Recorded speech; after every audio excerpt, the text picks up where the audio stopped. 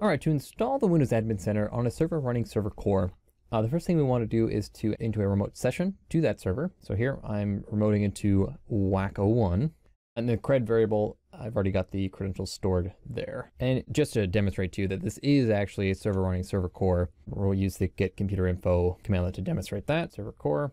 And so the next thing we need to do, download the MSI from Microsoft. So there's the path we want to put it in, right into the downloads folder. And here's the link to it. I got that straight from the docs. I've got comments on line 1. So I'll use invoke web request to get that downloaded. And it's a fairly small download, so it shouldn't take too long. So the next thing we got to decide is what port we want to use. I'm sticking just the default of 443. I just keep it simple for the demo. And then if we want the installer to generate its own self-signed certificate, this is the syntax, the last property there, SSL certificate option, I've set to generate. If you're going to use one that you already have, here's the syntax on line 24, set that to installed, and then set SME thumbprint to be the certificate's thumbprint.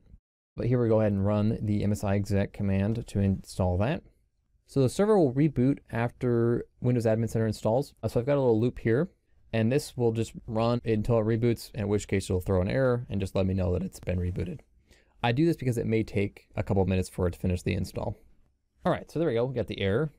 And in this case, I know that error means that the PowerShell session was just closed because it was rebooting. So the next thing we can do to verify that that install went properly is we switch over to our browser and we browse to it. So I'm using HTTPS because I'm using port 443.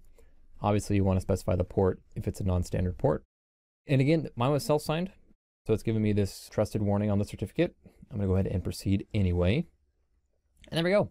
You can see that I've got Windows Admin Center installed on my server running Server Core. Thanks for watching.